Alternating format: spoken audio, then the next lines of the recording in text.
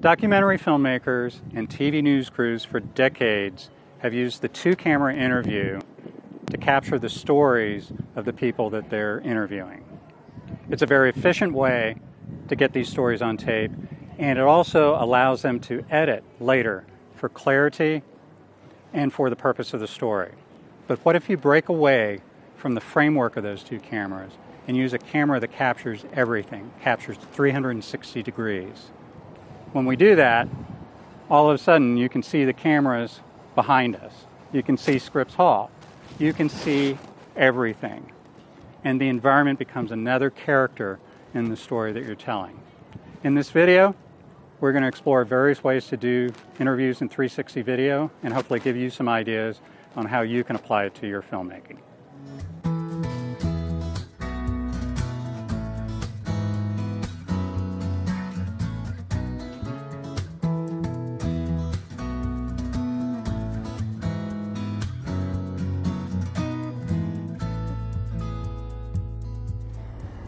So we are here with Anthony Ziccola, project manager at the Grid Lab here at Ohio University, and we're talking more about 360 interviews. So Anthony, first tell us what happens with the VR Grid program here at Ohio. So the Game Research and Immersive Design Lab, the Grid Lab, we work a lot with the classes and practicums and students from all different media backgrounds where they're making different types of projects that involve 360 video, audio, VR, and virtual reality and augmented reality. Excellent, excellent. And for this project, we're talking about interviewing in 360 video. And this first camera angle that we have, it's off to the side. What are the advantages that we have when we do that for 360 video? I think the one of the strongest components to being able to do that is making someone feel like they're naturally part of the conversation, as opposed to sort of having to look back and forth between the interviewer and the interviewee. Right. So it feels more natural. You're going to get a sense of, like, again, being a part of the conversation and maybe even pick up a thing or two from the interview more so than you would if you were just, like I said, kind of bouncing back and forth between question and answer.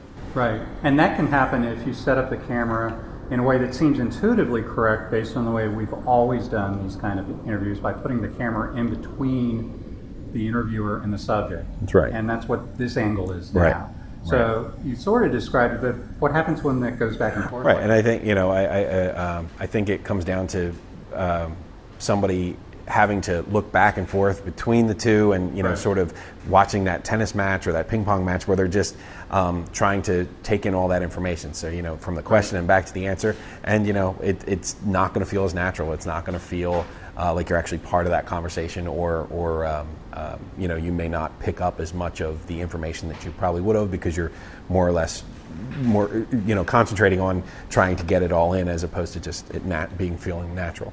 Absolutely. And we were talking just a second ago about editing, because we don't have the two cameras, so it's going to be a continuous take. We're not going to take out the stutters that I've had just a few minutes ago. That's right.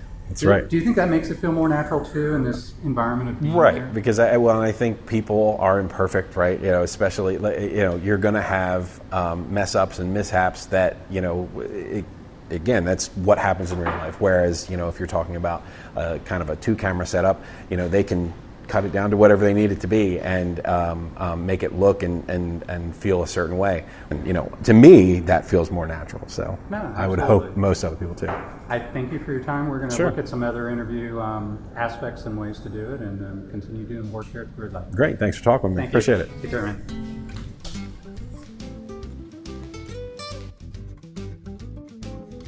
My name is Tinarbuko, and I'm a graduate student at Ohio University. I'm taking 360-degree video production as my elective course, with the aim that I'll be able to teach this course later when I get back to my country, Indonesia. A sense of presence is a strength of 360 video, and it is important when introducing a subject. This is College Green, the centerpiece of Ohio University and ranked as one of the most beautiful campuses in the country.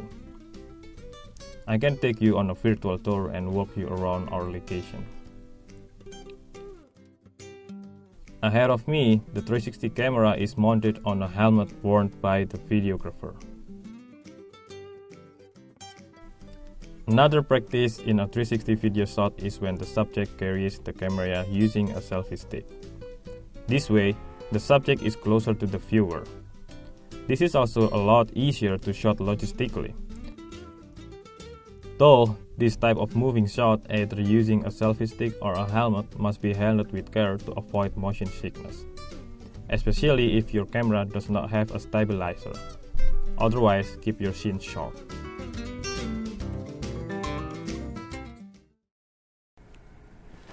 We've talked about how the environment is a character in 360 video. It is so important to the experience.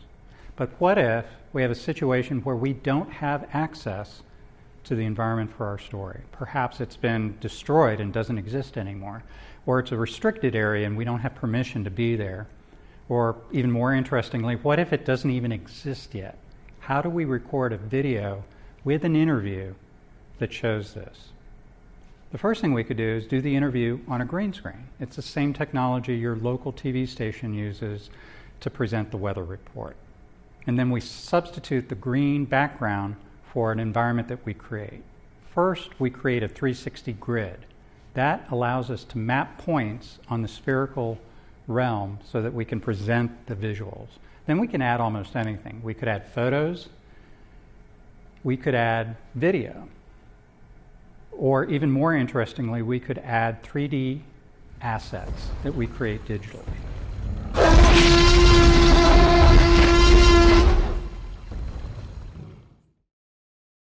With all of this, we're just experimenting with these techniques. It's new to us, it's new to everybody, and there are no fixed ways to do it properly, and we're still exploring, as we hope you are. We still need to get better at making people more comfortable with a 360 camera in an interview. We also need to be looking and aware that technology is changing so fast, sometimes month to month, that a new development would change the way that we do interviews and make it easier both for us to tell the story and for the subject to be comfortable in that situation. But we do believe that immersive media is going to have a really important impact on storytelling, and we're eager to see what the future brings for that. We hope this was helpful for you as it was for us, and more importantly, that it sparks new ideas for you as you experiment with 360 video. For now, I'm going to go look around.